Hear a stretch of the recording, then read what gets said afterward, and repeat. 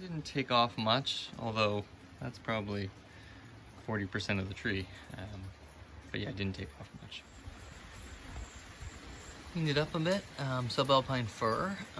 So, you know, I've opened up this here, which is kind of nice to have this big sort of root, just really widens that base. Now I don't know where I'll put the soil up to. It looks like there's some serious scars. I don't know, maybe when it was originally topped, it had taken some scars, some cuts down in there, but it's actually a really nice sort of long root. Now,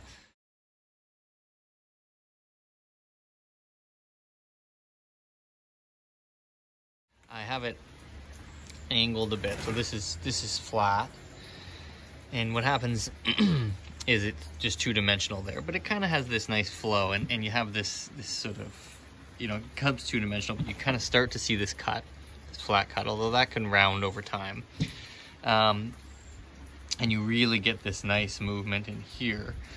But what happens is it's, well, like I said, it's just kind of flat there, so you lose the three-dimensionality of it.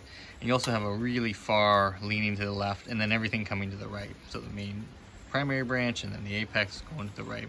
Now I could eventually move the apex back over to the top, but I kind of like the coming back on itself. So I'm thinking here, and this just gives you a little bit more of this movement. Teeny bit more of that movement, and then it takes this off of the plane.